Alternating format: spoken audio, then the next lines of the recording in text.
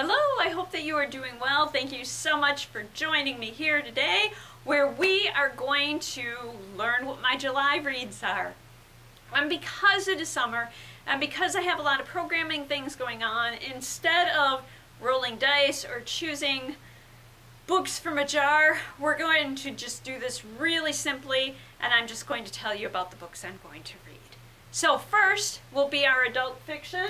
I've read the book Gone Girl by Gillian Flynn, and I really enjoyed it. And as I was reading The Silent Patient recently, I kind of thought of this author again. And so I am going to read another book by Gillian Flynn, and it is Dark Places.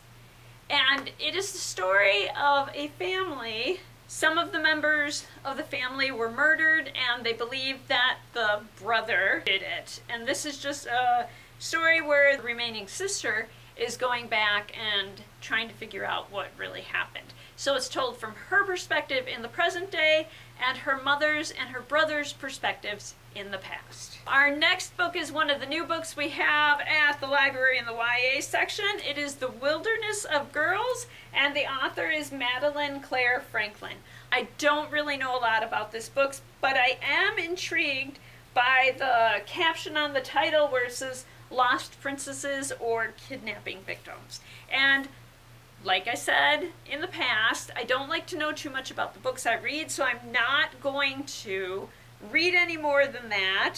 From the other author comments on the back, I'm led to believe that it's probably a fantasy and there's some element of fairy tale retelling in it. So in my last video I talked about authors that I really like, where I will read everything that they publish. I really like Olive E. Blake. She wrote the Atlas 6 series. She wrote Alone with You in the Ether. She wrote One for My Enemies. She wrote, what is the other one? Masters of Death. I liked all of those books. She writes YA under the name Alexene Farol Follmuth. She's recently published Twelfth Night, and we're going to read that this month. This book is incredible. It's got really cool end pages. I wish you could see more of that. Oh, there we can. And it's also got sprayed edges. So recently I read the book The Agathas by Kathleen, Glasgow, and Liz Lawson. And it is a cozy mystery, a YA cozy mystery, about two teens. One of them reads Agatha Christie books, and they're solving a mystery and using information from Agatha Christie books to do that. That was the first book of the series, and the second book of that series is The Night in Question. We will be reading that this month as well.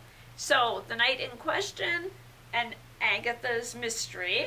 And I don't know exactly what's happening in this one either, but it's a cozy YA mystery.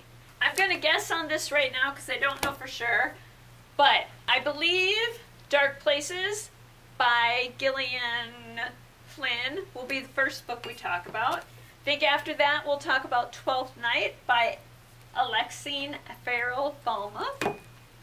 Whoops. The next book after that will be The Night in Question by Kathleen, Glasgow, and Liz Lawson. And then our last book for July will be The Wilderness Girls by Madeline Franklin. So I hope